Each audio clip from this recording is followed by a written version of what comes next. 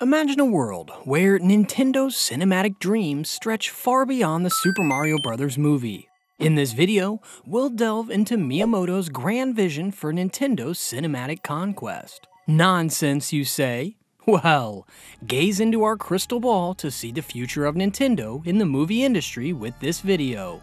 Are you ready? And action! For almost 2 decades, Nintendo steered clear of movie adaptations, focusing primarily on what they know best, video games, which some fans believed was for the better.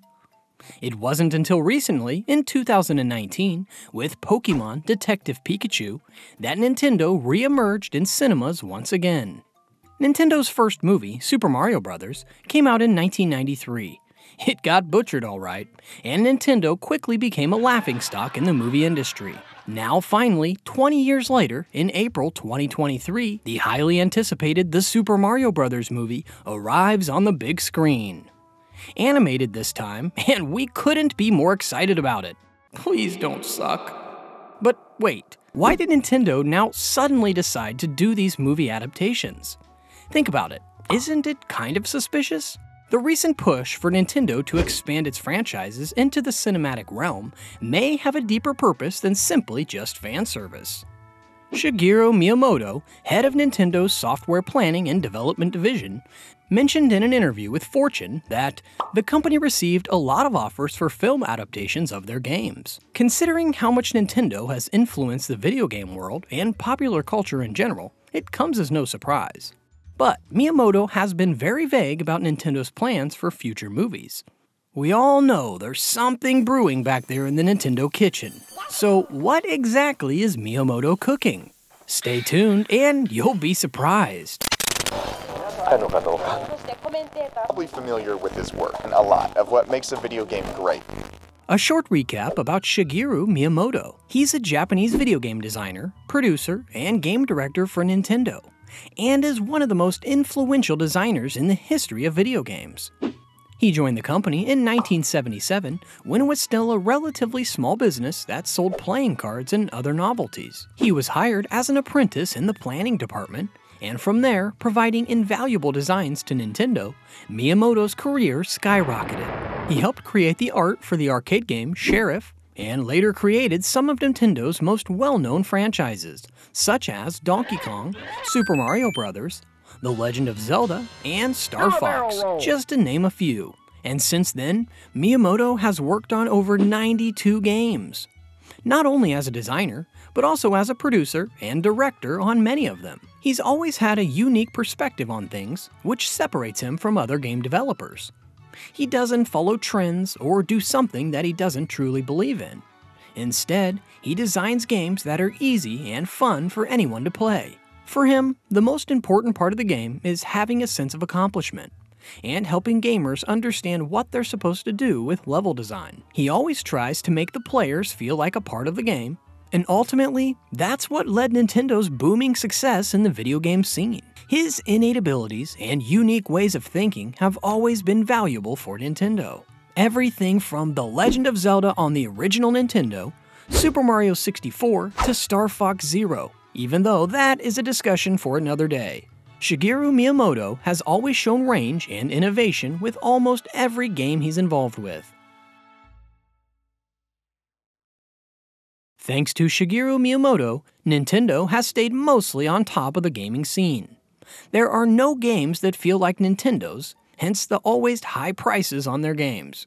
Gotta love it. But now, Nintendo aims to expand their scope. In a constantly changing world, entertainment companies like Nintendo need to find new ways to reach larger audiences and maintain their relevancy, particularly as smartphones have introduced new challenges ever since their debut. In an interview with Fortune, Miyamoto expressed Nintendo's future plans. As we look more broadly at what is Nintendo's role as an entertainment company, we're starting to think more and more about how movies can fit in with that, and we'll potentially be looking at things like movies in the future. So it's clear to us that Nintendo is planning on dipping its toes into films and other media projects to expand its reach. Of course, this won't come without some difficulties. After the failure that was the Super Mario Bros. Movie back in 1993, Nintendo was really hesitant with lending away the rights to their IPs in order to make more movies. Why, you may ask? It's because they wanted full creative control, fearing that their reputation would be tarnished on the big screen if someone else had creative control, much like what happened with the 1993 movie. Also, we covered this movie in a separate video, make sure to watch it afterward. So for some, this exclusivity could be a good thing. If Nintendo is fully involved in the making of movie adaptations, then surely it'll be a good movie, right? Sadly, this is a double-edged sword. Involving Nintendo in the filmmaking process is certainly beneficial, but it also raises the stakes to make sure the movies live up to fans' high expectations, since Nintendo would be held solely accountable if the movies failed. Making movie adaptations based on video games isn't easy. You're probably wondering why most of these movies always fail. Well, for starters, video games and movies have different storytelling structures. The story does not progress and develop the same way in these two mediums. Even Miyamoto knew this. Again, in Fortune, he said the following quote, "Making movie adaptations based on video games isn't easy." You're probably wondering why most of these movies always fail. Well, for starters, video games and movies have different storytelling structures. The story does not progress and develop the same way in these two mediums. Because games and movies seem like similar mediums, people's natural expectation is we want to take our games and turn them into movies. I've always felt video games, being an interactive medium, and movies, being a passive medium, mean the two are quite different. A movie needs a good story. It needs to have depth and complexity, while also being entertaining. And while there are some video games with deep and meaningful storylines, that isn't always the case. Most games focus on providing hours of entertainment with their gameplay and level design. Another reason why video game movies are hard to make is that in most games, the players are in control. They're free to control the characters as they please, move them around, interact with other objects and people, and so on. Movies, on the other hand, are completely backseated. Viewers are just witnessing what is happening without having a say in any of it.